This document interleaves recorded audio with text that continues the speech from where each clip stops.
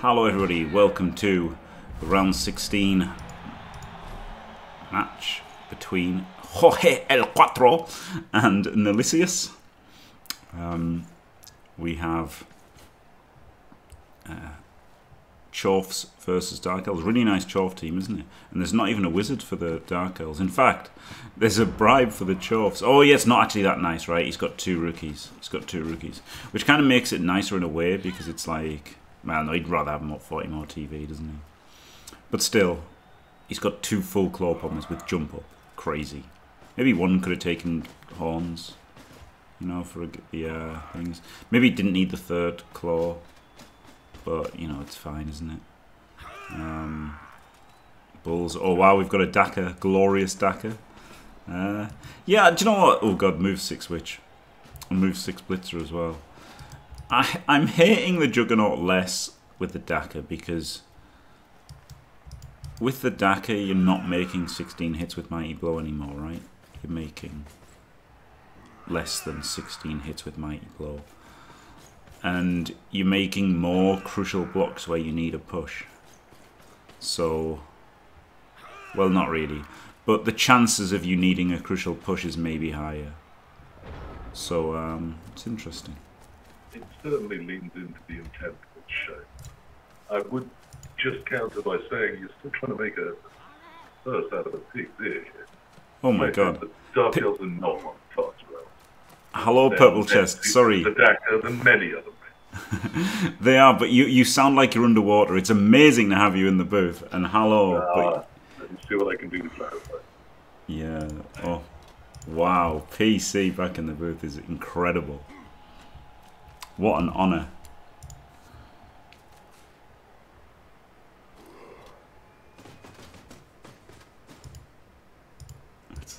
Let's get him on screen.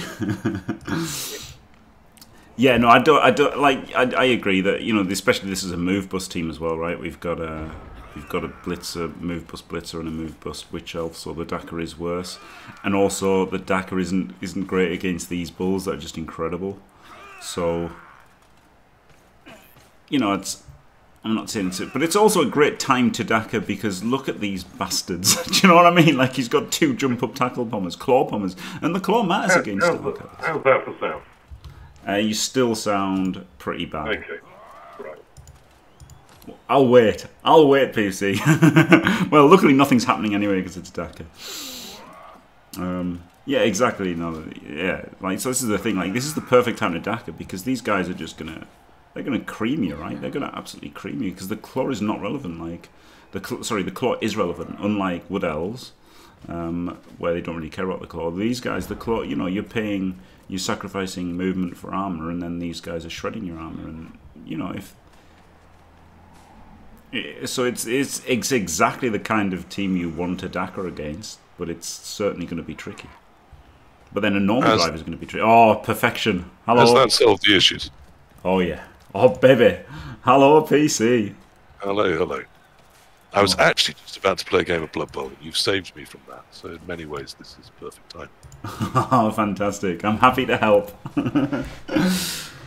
No, I mean, yeah. Look, I don't hate a Daka in this situation. You know, trying to avoid attrition from the nasty-looking Chorf team. I understand it, and elves, you know, with their agility, and the Juggernaut, as you say, does lean into that ability to knock the hole where you need it. So it's going to be interesting to see it done. This is a nice flat line approach we're seeing, trying to stonewall it. Of course, it does leave the edges very vulnerable to that Juggernaut. Dark Elves do just lack those move 8 pieces that can really push through that hole and secure, you know, the one turn that you need once you push through it. And of course, they lack the leap of the Wood Elves and the just obnoxious ability to roll 3+ anytime they want to rats. So it's not a natural team for it, but he's certainly built well towards that. Yeah. I quite like that the Chorfs are pushing forward and not giving them the time to really, you know, kill half at half. If they want to go through, they're going to be forced to do it on 4 or 5 at the latest, I've thought. Yeah. Yeah, and I like moving up to meet them rather than trying to, like, if you saw the Gdanik versus Razzlestorm a few seasons back, he got really, like, pushed. You know, he tried to step back another turn and was, like, just in his end zone, and it was a massacre. So I like, you know, trying to get out a little bit here. Even if it means getting claw-palmed again.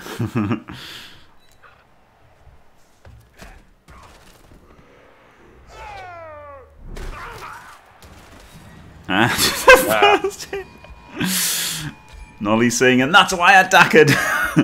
Yeah. Wow. Brutal. Oh god.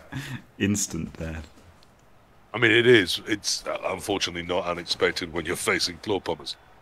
But does it also create a slight edge up that side? I mean, he is now on the ground, not having a tackle zone. That does leave the flank, maybe. It's the guard hobgob is a lovely piece to have in there, keeping that flank a little bit more secure. The worst thing is he's open here, isn't he? This is where to go through. The worst thing is it doesn't even open him there because he's got jump up. So like if he didn't have the jump well, I mean up, it just gives you that little way past him. I mean, he's back in the game next turn. The problem going through here is, of course, the bulls, because bulls can solve most problems for Chaos Dwarfs. You can leave the Chorfs behind in 2 turns. You can't leave bulls behind. No. And why would you want to leave your bulls behind? Well, absolutely. The hole is there, and he's stuck it through there, as we all do in those circumstances. Yeah. Any chance we get. Irresistible, isn't it? It's, Yeah. Does need at least the push on this Chorf, but off the loner, but that should be fine. Yeah. So now it's runaway time. At least only one of the bulls has got tackle. You can tie bulls down a bit. You can limit them by making them dodge off backwards. But it might cost you some elves to do it. How deep's the bench here, Jim? How deep is your bench? No bench for the Delves. Oof, rough. No bench for either side. So yeah, that's because I was thinking it was kind of crazy that the Chorfs got a bribe, but yeah, it's because they've got no bench at all. Very, very tight on both sides then. I mean, the Delves, you can throw Delves in the way of getting this ball secure and the score done for sure. But does it leave you enough? I mean, you're going to play for the ground and hope for the ball in overtime? Yeah, it's a bit. You could have hobgo. You didn't have enough to buy another one. I would rather have 2 hobos than a bribe for sure. Because like, there's a mighty blow witch. This can easily bang someone out, can't it? Yes. I mean, you've got to keep those hobgobs dry. You've got to keep them safe. His bulls don't look like they can carry a ball to save their lives, so it's very much a one-plan team. But I mean, this sort of chalice at the moment, it's very en vogue, isn't it? Yeah, a fairly small team cut to do something really specific and do it hard and do it well. These Delves perhaps a little flatter, if you want to think of that, whereas the Chorfs go very tall with their build. Yes, building tall or wide, isn't it? Is the thing. Yeah. The terminology. So this is the problem I talked about. So we broke through beautifully, but lacking the pace to really get anything up in front. That it's possible for the Chaos Dwarfs to clog that route forwards. And this is now it's not a tough turn, but it's interesting. And if it doesn't go well, if there's a early or even mid-turn fail, the Delves could be in all sorts of trouble. Yeah. I still think it's working better than a normal drive would have done. Yeah, particularly against these Chorfs, how do you stop them and pull a few pieces apart without that wrecking half your team? Yeah. And the Chorfs have been left in the dust a little bit, haven't they? Oh. They have. Obviously the reroll has to go in. Yeah, it's still too early in the turn for the fail to come there, really. Particularly with one of the bulls having dodge. And the next dice rolls a 1. But, at least I like, activating the loner there because, first of all, you have to roll dice with somebody, right? But I prefer that than the 1D because at least it's, the loner. It's not a disadvantage once your reroll's gone, is it? No, I mean, you say leaving the Chorfs behind. We can, with a double go for it, get a tackle zone from a Chorf on the ball, which I don't hate. I certainly wouldn't have done that block with the bull. I was looking to dodge off him and see if I got lucky and did it on a 4, and then still have break tackle. And if not, because in this rule set you can change your blitz target, change the blitz target to the witch. Yeah. Yeah, I do like that kind of speculative break tackle that you can't do anymore in the new rules. No, now you declare your blitz target before you even think about doing anything else. Yeah, a tragedy for break tackle. And obviously break tackle nerfed as well. For most people who used to take it. So I think actually, if you go to the toilet between the turns and you're going to break tackle, you declare it then, don't you? Yeah, I think so. Yeah. God. Yeah, that's one thing you really don't want to do though when you go to the toilet is break tackle. And of course, a blitz you now have to declare in writing 3 days ahead. Yeah. It's only fair. Yeah. The dump off's hilarious though, isn't it? You've got to declare It's your dump just off. absurd. Yeah. It just needs changing to something that isn't stupid. I don't care how you do doesn't the get rule. used for it. I care that it's stupid. Yeah. Now, if this guard hobgoblin went down, that would be very interesting. Excellent. Juggernaut getting the KO, amazing. Well, and a strength 4, which is with Mighty Blow, is such a beautiful blitzing piece. It sure is. And Juggernaut does give a load of options if you are planning to play like a coward. I'm sorry, Dak. Hey! Yeah. It's just sensible. It's just sensible, isn't it? Yeah, Ollie, I liked the screen. I liked that you put the reroll in because you knew the screen was too weak. And then this is a nicely developed move forward. The Chorfs didn't do enough last round. I mean, it was a horrible plan. Yeah. I mean, yeah, the block with the bull was ridiculous. Needed to get much more back to stop this kind of thing happening. Yeah. So a well-played first half of against the withdrawn offense, but once they've broken through, the response has been poor. Yep. But he's still got a chance. He's still got the 2 big bulls. Yeah, I mean, now if he can take another couple of elves off the pitch, and then the second half starts to look interesting, doesn't it? Yeah, both of these should have double GFI'd at the end, though, right? Like, okay, it's a bit worse for the most of your turn, but you've got to start rolling dice to get back into this. You can't just move them here and do nothing. Totally. Even if you're just putting yet one other 2+ onto the elves, which they will mock and just do without even thinking, it's the slim chance that you catch one. When perhaps one other hasn't dodged off, giving you maybe 2 hits instead of 1. That's what changes momentum in games. So put the effort in. It's simple as that. Yep. You've got to play to your outs. You absolutely do. And there was the foul and his bribe. Yeah, and no assist. Yeah. Really, it's that felt anger rather than sort of productive to me. Yeah, I think it was a very strange decision. Oh, here we go, sir. A very strange decision from him to go with the bribe over 2 reserve hobbles. Yes, I don't think I would have done. But then, perhaps he was hoping for a high roll foul like he tried there. Oh God, it was an uphill. Yeah, I'm not sure I love this, Jim. No, I mean, I just thought I was going to push him and surf him the ball carrier, right? I didn't understand. Yeah, there were ways of doing it that were less stupid, I think. Less stupid?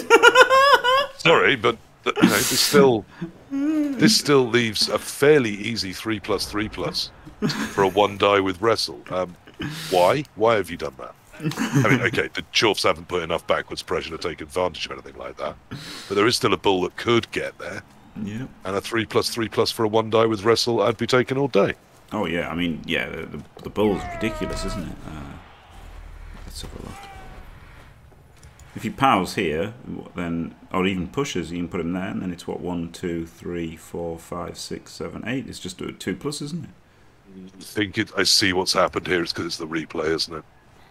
That thing you can press in the client where you just challenge each other to a stupid surfing war for showing off reasons. We've completely missed that they've done that, Jim.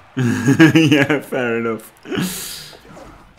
Oh no, look, he's remembered there's a game going on there. And after he's done 5 pointless things and fucked off his reroll, he's had a go at the ball.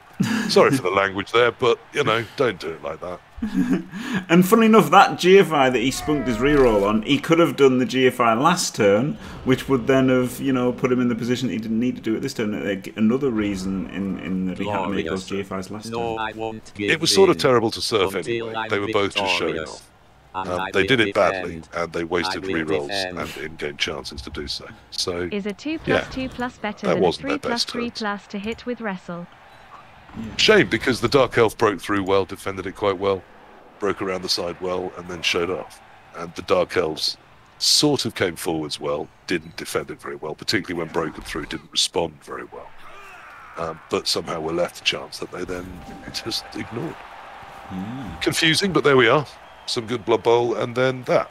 Yeah, and thank you very much, Scroll Dude, for staying fantastic for 61 glorious months. I'm pretty sure the 2+2+ is better, the fact that he has dodge and sure feet. If he didn't, and obviously you're willing to put in the reroll, then maybe, you know, getting the wrestle hit is better. Because there's a big difference in knockdown percentages, isn't it? 55 to 30. But I think for sure the fact you're almost guaranteed to get there, and then almost guaranteed to get the reroll in as well on your hit, it probably makes it. Probably going with the bull is better, and then having the hobgoblin around to try and do something afterwards. But there were plenty of options, that's the point, and I didn't think we were prioritising them quite enough. No. And the Chaos Dwarfs, I mean, could have been so much more aggressively back defending that, which would have made those kind of slips probably not happen in the first place. Yeah. But so much more likely to be taken advantage of if they did. Well, it's interesting, isn't it? As you said, he did play the first half quite well, but then, once the L's got through, he left the gap to, and obviously Nolly found it, and then he just didn't. Yeah, he had to do more. It's that odd situation where you've probably got to risk more, but you've also got to get ready for that risk to fail better. So you've got to really flood backwards as safely as you can, and then look for something that changes it, but still leaves you a chance after that. And I felt things like the bull dodging off on a 4, still leaving the break tackle to hit the ball, was a classic one of those moments. Yeah. Or bringing some of those Chaos Dwarves up on double go for it to at least, put some pressure within where the screen was trying to move. Similarly, but instead we sort of didn't really try and do that. We tried to go hitty, which, with the withdrawn offence at the start, we were never going to get that up on outs. And sure enough, there's now still 10 of them. However, we do get the hits here, and 1-0 down is still not a disaster. We haven't lost anything. We need our hobgobs to stay alive, don't we? And they are doing. Yeah, it's a double LOS with Claw Palm could be devastating. Yeah. Well, I mean, remove even one elf in each, then that's probably about on us even. It's a good question, Frosty. It's hard to say. It's really hard to say. Like, it's not easy. Some people think that they know how to defend against the Daka, or they've got it cracked. But I don't think it's as easy as do this or do that. I think it's very tricky to defend a lot of the time, and that's why you get the moronic comment. It's better versus bad players. It's like, yes, everything is. Yeah. Everything fucking is. They have absolutely no idea what to do about anything. It is very difficult. I mean, with a frenzy juggernaut, you can't just defend in 2 lines because your front line is served. Yeah. At one corner, and they've only got to do that in 1 turn. And then what do you do next turn? You already don't have enough pieces to cover it in 2 lines. So coming forward as he did with the chevroned edges and enough support that could pull back over to those corners seemed all right to me. Yeah. We just lost the shape because, as always, they've only got to knock one person over and stun it, or one pylon that, yes, it can jump up, but it's altered where the shape goes. And yes, it got a kill, but it also left a hole.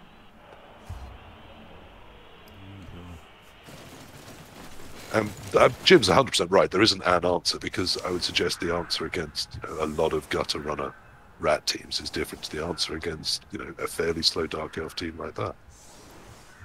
Because where they're going to be able to push through to when they push through is so incredibly different. And how they're going to try and push through. Are they going to go for the dodges? Are they going to try and break the line? Are they going to spend a couple of turns brawling to do it? And then if they've got something like a wizard or Eldrills, then I'm not even sure there is a defense. Yeah. I mean, the big thing was the gap, wasn't it? Like the guy you blitzed, he was on his own. Like that was now. So whether he piles on or not, just making that blitz is what did it, because he still got that guy there, right? So he had to not have that guy there. However, I don't know how he ended up in that situation where this guy was exposed. Maybe he did too many men over there or whatever. Maybe his blitz should have been more central. Just blitz with a bull, and then keep the shape more, because that was just an obfuscating hole, wasn't it? That chove that, I don't know where it was. It was about up here, wasn't it? Somewhere. Yeah, it was the pod, Jim.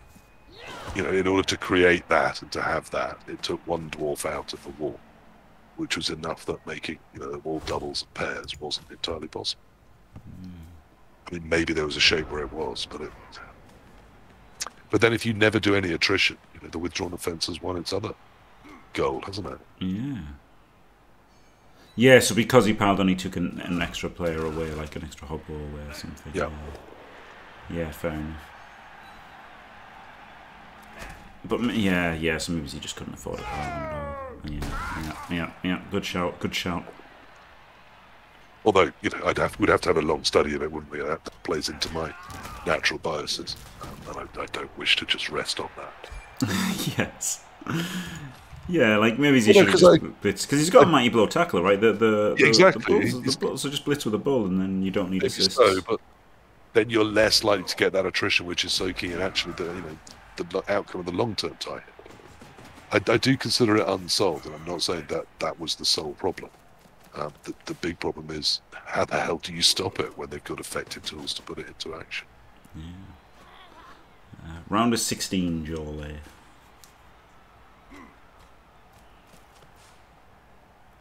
This is the fifth one. Going to try and do the last 3 after it tonight,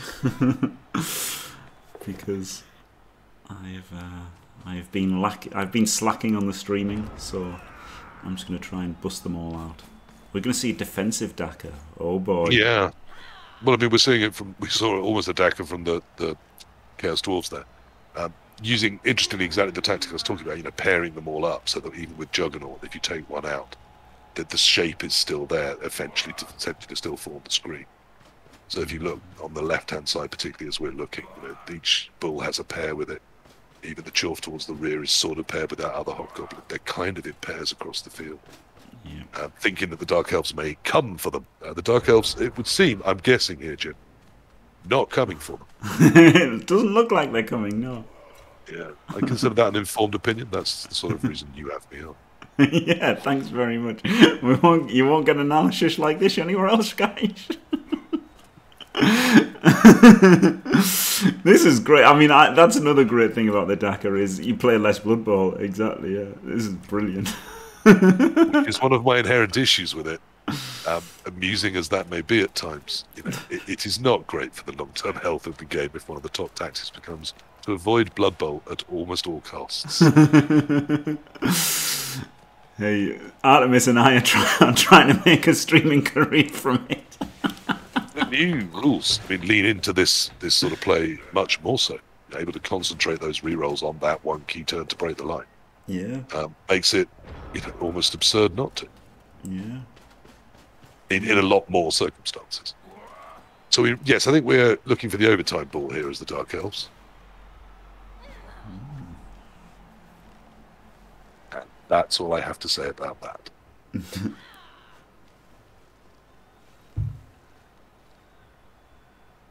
Love it. Love just running away. I mean, it's great because the team can ruin you. Like, I guess to be fair, that's one thing about the Dakar is that the extreme attrition from CRP is gone in Blood Bowl 2016. Yes, to a great degree it is, yeah. And it's slightly more tactical. Playing for the ground is harder because fouling is back with a lot of teams, not all of them, but it is a much more of a threat. Yeah.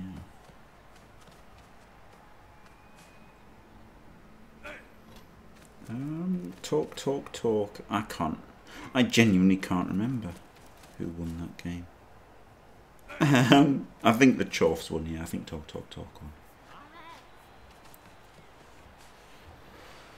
Well, it is and it is, and Ollie, still with 5 strand thrown across the field, you've only got to stun one, and then they're in just as much trouble.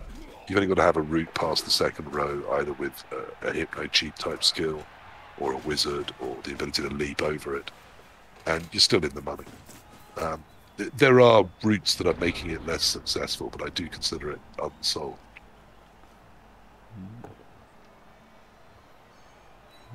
Hello, Phineas North. Gets the POW.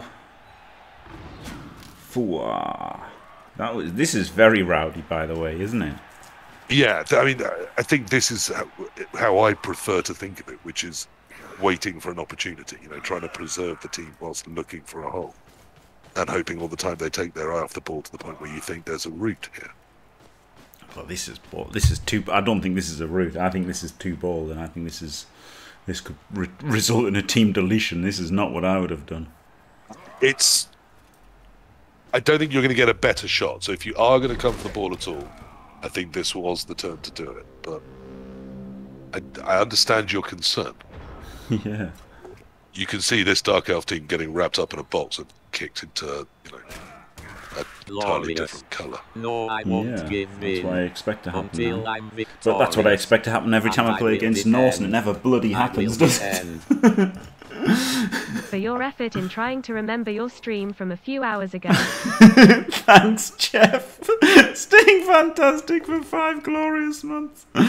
To be fair, I've been shattered and I've been in like a weird state for a week or two now, just playing Minecraft constantly. It's weird, but I'm hopefully going to get over it soon. I think fevered dreams where you grapple with a 300-foot giant stone penis.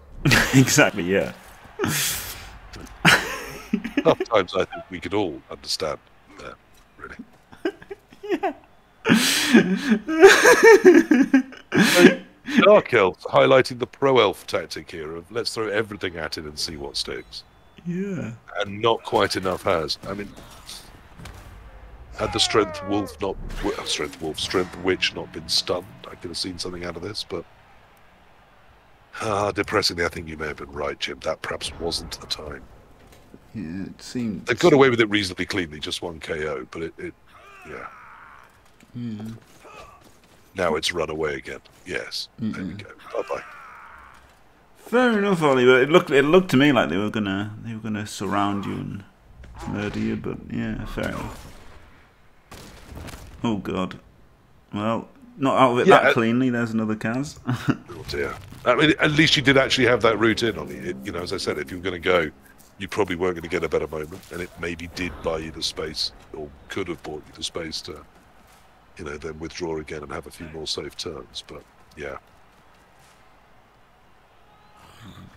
This is the turn I would have had the bribe for, because now that witch surely just gets... No, we're just going to ignore it. Oh, he's not blitzing! I thought he'd have blitzed this. He could have got this in there, and he could have claw-palmed this blitzer. He could also have had 2/3 of his team next to that witch and kicked it in the face. Yeah, I mean, that's what he might be doing. Well, there's already too many of them have run away. Yeah, but he's doing half and half, isn't he? Like, she is jump up, so if you put more, there's a little thing of, like, you might think, oh God, what if you can... Yeah, I suppose 4 assists on a witch isn't bad, is it? It's pretty much a guaranteed break stuff.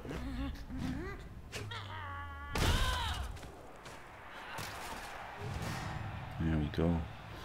So two witches KO'd and Lino cast from that little adventure into playing Blood Bowl. But yeah, no, they were gonna get caught eventually anyway. So yeah, you might as well go on your terms. And yeah, if they fail things, you've got a chance. Oh no, this one is a bit rowdy. This is perhaps less than ideal. Although AG5, I suppose you're only looking for a 4, aren't you? And it's better than getting claw-palmed at the end of the day. Failing the dodge in is better than getting claw-palmed. Do you feel this entire community is PTSD on the claw-palm thing? It's true, though, isn't it? It's stupid. It's just yeah, better foul than claw-palm. Like, it's just stupid. It is. It's incredibly dangerous, and it always was. That's why it's been nerfed multiple times since this rule set. Yeah. And now no longer exists. Yeah. But it is still possible to play Blood Bowl and to beat teams that have claw-palm. It does still fail sometimes. Yeah. It's just not easy. Yeah, you've got to rely on getting a bit lucky, basically. Yes. But also, failing to ever engage with it is sometimes not the way. Sometimes you have to just decide, I'm not going to fear it for the next couple of turns. And that's how this gets done. Yes. So it's finding the balance. Obviously doing that all the time will just wreck your team. Yeah, and getting the chance, like, if you remember my my high elf game versus Cruz, like, his first turn, he basically didn't knock anyone down. He certainly didn't Kaz anybody. So then I was able to, engage massively. Like, it was crazy. Like, I basically all-mansed him with my high elves. And then he couldn't get good hits with his claw bomb and stuff. So, and then he was having to defend the ball, and he was on the back foot for the whole match there. But on the other hand, if he'd made 3 removals, I was totally just going to defensive Daka, Like, I wasn't even going to try. If he'd made 3 removals turn 1, then I'd just run away, because with 8 people you're going to get picked off and slaughtered, aren't you? I had a couple of classics against Cruz in I think subsequent seasons, but certainly a couple of seasons apart. My dwarves took on his big Nurgle, and that's when he swapped off Nurgle, because I was able to, you know, isolate the claw pieces and bully the rest, which I had the skills to take them on, as long as I could only perhaps have 1 claw here to. And it worked, and you know, I ended up bullying him around. And then the next Chalice, he had a nicely built Dwarf team and just wrecked me. You know, you couldn't get away from the claws just worked all the time, and everything died. And that happens against claw pump teams, and you know, playing Blood Bowl, we just have to accept that may be an outcome. Yeah, I mean, the best way to win any fight, Ollie, is to not be there. That's what I tell my kids. No, be there. That remains true in Blood Bowl, doesn't it? But you don't always have that option. Actually, I also tell them the second best is ball pressure, that if they can't run away, they should kick the other person in the balls. So it is exactly the same advice as I give my children when it comes to someone attacking them. Oh, dear.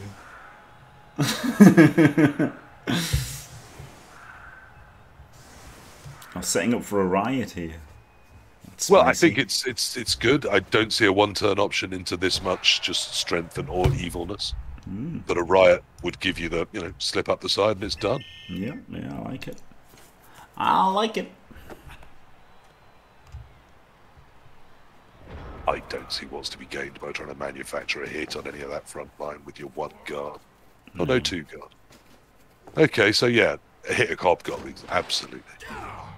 Kill it, kill it, kill it! Ah, robbed, Jim. Sad. Oh, he gets to hit the bull as well. Very exciting. Nicely done. Those are the ones that always 1 in 9 for me. Or make a Kaz, one of the 2. You know, the shot they shouldn't have left you. You go, but you've given me this. And it fails, and you die. Yeah, usually whichever way it isn't deserved is the way that it falls. Here we go. I mean, this is pretty much a trap. Whoever wins the toss wins, right? Certainly, if the Chorfs win the toss, you've got to flank back them. We got the witches back. That's sexy. Yeah, both witches back. Yeah, okay. So yeah, maybe if the witches weren't back, maybe the Chorfs can still win on defense. But with the witches back, yeah, 3, 6, 9 players is more than enough. Yeah. Then yes, if the Dark Elves have the ball, the Dark Elves should win the game.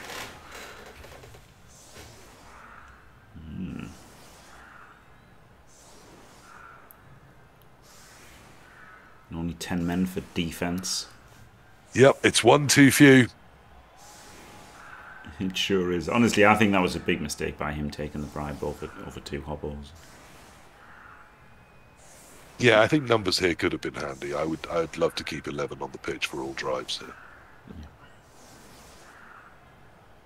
Yeah, Jugs does have solid quick score value indeed.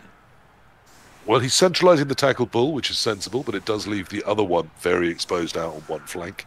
So there's an obvious flank to take here. Well, I think this is the obvious flank. This claw pommer, because you can knock this guy down, and then you can hit him with the Jugs. Yep. And then there's a wide open space. It is. It's a gaping hole, Jim. Yeah, but Nolly's going the other side. Which is... This way you don't get your players killed by claw pom. You're avoiding the 2 nastiest Chorfs. But that's all they've done is stand there and look scary, going... And Nolly's gone, I'm running away from them. Yeah. Which is it's okay, except the problem here is that we've got 2 bulls that can fold in.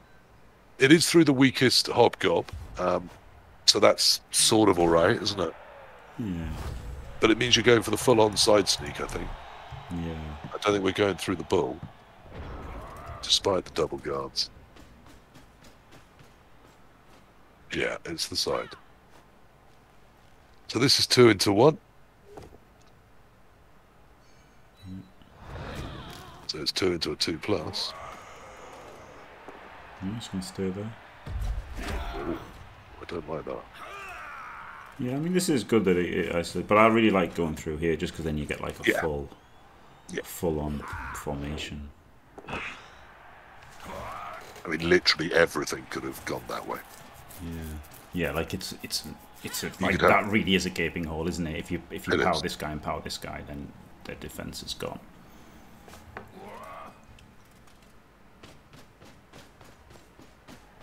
Still 4 rerolls, so I'd like to see some GFIs, please.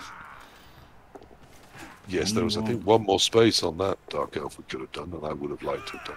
Yeah, I think I would have definitely. Just a bit too compact with having got that many through. Yeah. It still now looks like it's going to work, but it's just a bit too compact. Yeah. You can get both bulls around the front of it, which we need to.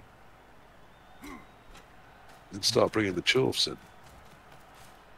Once again, Jorgeelcuatro showing his reluctance to GFI. Like, these guys aren't doing anything here. It's not. So leave them till the end. This is why safe him first, not always the right pointless. play. Pointless place for that dwarf to be. Yeah. And that's wrong. Where's he going? What are you doing? Don't do that. That's bad. Yeah. Okay, well, that was all terrible. Yeah. So don't defend like that. Yeah. I mean, I could go into why, I suppose. We've So if both the bulls this. come around the front, they're nice and strong, and you can attack things and use your tackle there. And then you did have the space, if you just had the balls, to put some things in on the side where that witch was hittable, even if it was on a 1 die. Just push more things towards the edge, get more tackle over there, get in the way more. That was an incredibly unlikely dodge to get 2 reds on a sidestepping elf. Even then, the ball was going to go wherever he wanted. It was all a bit tight, and it didn't leave you that easy a route in. I do celebrate going for that if it's the only option you've got, but actually, depressing as it was, you're probably better off taking the 20% of just getting things in front of it and hoping for another shot somehow. But also don't set up that badly.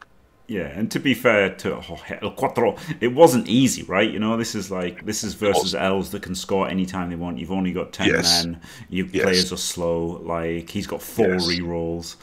It's a tough ask to defend against it. A very tough ask. So yeah, it's horrible. Yeah, well done to him, and obviously congrats, Nolly.